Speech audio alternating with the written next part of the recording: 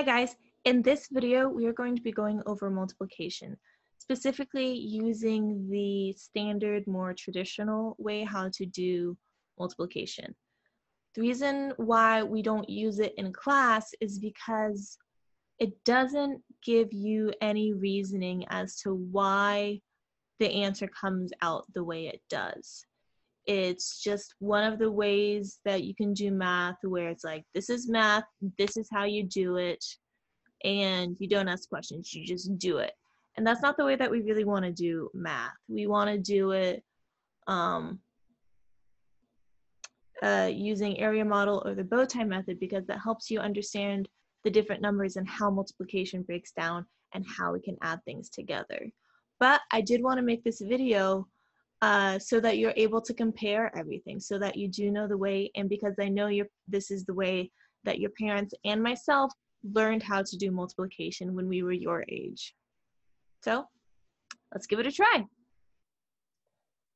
So let's start off with the question, what is multiplication?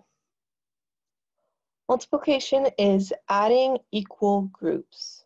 For example, here we have a group of 3 plus a group of 3 plus a group of 3 to equal 9. Now what that can be translated into is 3 times 3 is 9. And how that is translated is that it is 3 times a group of 3 to equal 9. In this video, we are going to be going over multiplication by using standard algorithm. Now, algorithm means a set of steps you take to complete a task. Now, let's start off by looking at the equation 18 times 42. First thing you need to remember when using standard algorithm is that the biggest number needs to be on the top. So the first thing we're going to do is we are going to do 8 times 2. Now 8 times 2 is 16. I'm going to put the 6 down here, and the 1 carries over the 4. I'm going to add a line here so that we know the difference between what we're multiplying and what we will later add. Okay? Now the next question I do is I do 8 times 4.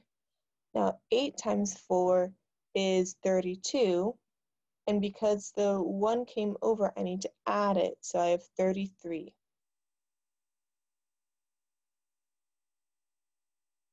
Okay? Now we're going to be shifting over 1 because we're done with the 8, and we can cross out the 1 because we're done with it. But because we've moved over to the tens column here, we need to put a little X, or you could put a 0, whichever one you prefer, to indicate that we've moved over 1 spot, okay? Now we do 1 times 2, which is 2, and we do 1 times 4, which is 4. Now, that's all of our numbers. So now what we need to do is we need to add. So we have 6 plus 0, which is 6. 3 plus 2, which is 5. And 3 plus 4, which is 7. And there's our final answer, 756. Now let's do a mastery check.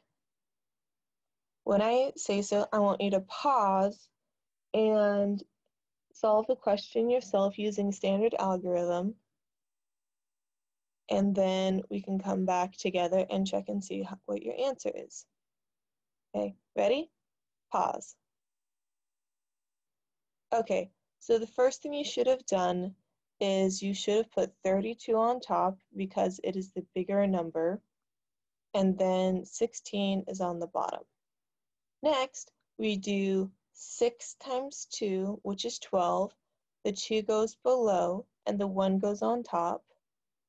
And then we do 6 times 3. Oh, almost forgot our line. We want our line to divide our multiplication from our addition. Okay, then we have 6 times 3, which is 18, plus 1, which is 19. Okay, and we're done with the 6, and we're done with the 1. We want to add the X or 0 here. Okay, Then we have 1 times 2, which is 2. Then we have 1 times 3, which is 3. We add it all together, and we have 2. 9 plus 2 is 11. So the 1 goes here, and the 1 carries over. And 3 plus 1 is 4, plus 1 is 5.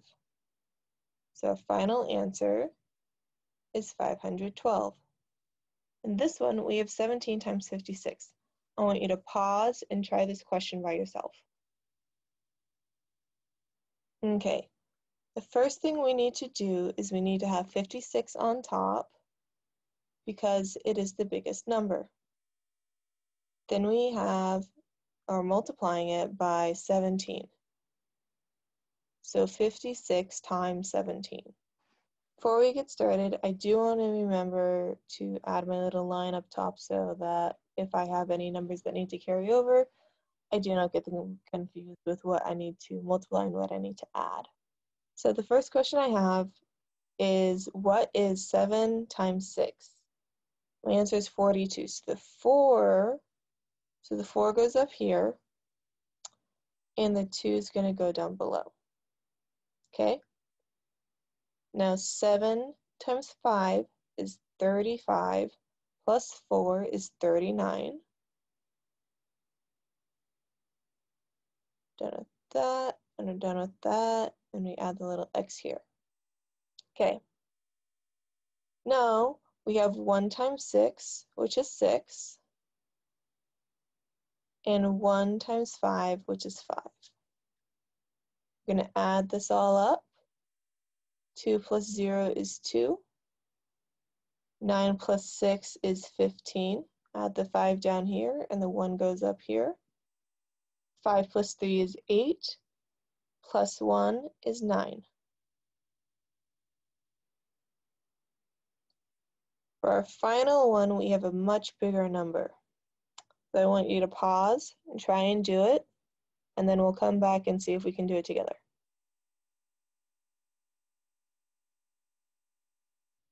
What you should have done is you should have put it 945 on top, since it is the bigger number.